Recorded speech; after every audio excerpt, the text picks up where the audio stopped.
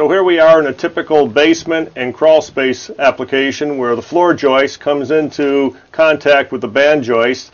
We call this the box sill area, and there's a lot of air leakage in this area. And we're going to use a 2-component froth pack Class A material and spray up to 2 inches of foam in here to insulate and air seal this application. Here Mike's using the fan nozzle. It's a patented spray tip which is great for these flat applications.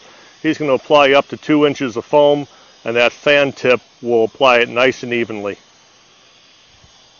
There he's going over to a second cavity, and once again he's using the Class A foam here because that foam can be left exposed up to 2 inches thick in this application.